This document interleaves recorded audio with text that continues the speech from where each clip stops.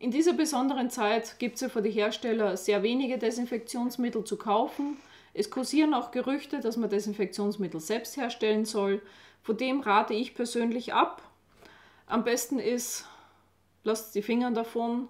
Wenn ihr beim Zusammenmischen etwas falsch macht, dann kann es eure Gesundheit gefährden.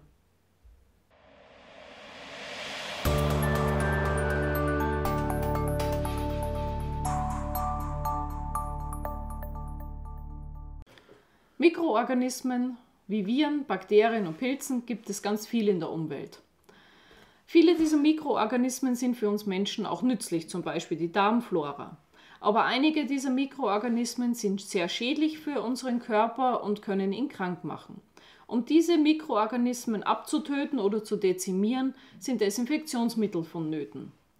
Es gibt die viroziden Desinfektionsmittel, die sind gegen Viren. Die begrenzt viroziden Desinfektionsmittel sind nur gegen eine bestimmte Gruppe von Viren. Das steht aber immer auf der Verpackung drauf, welche Viren es betrifft.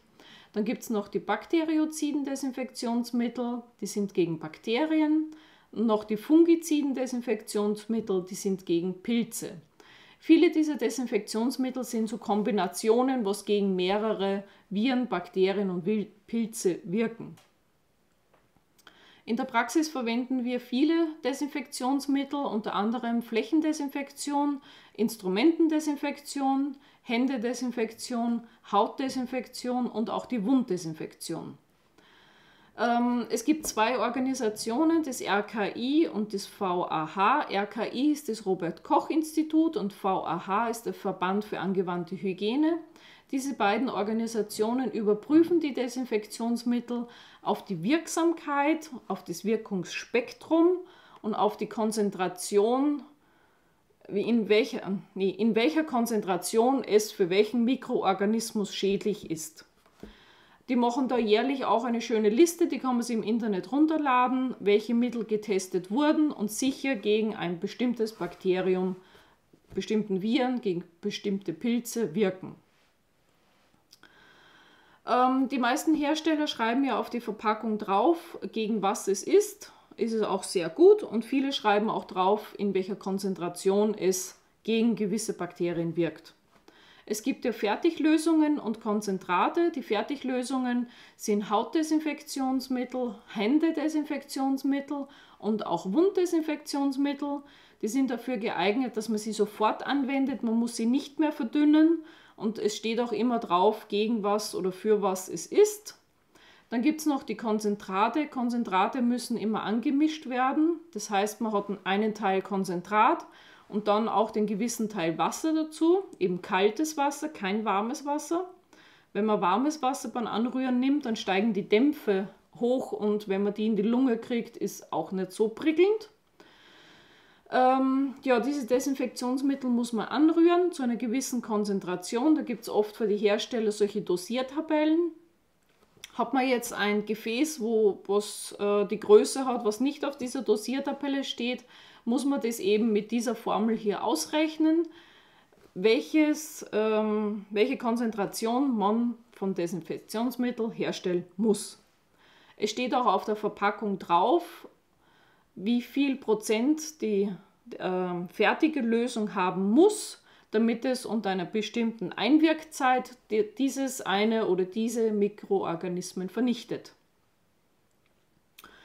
Ja, Desinfektionsmittel sollte man zu Hause haben oder sollte man nicht zu Hause haben, da streiten sich die Geister.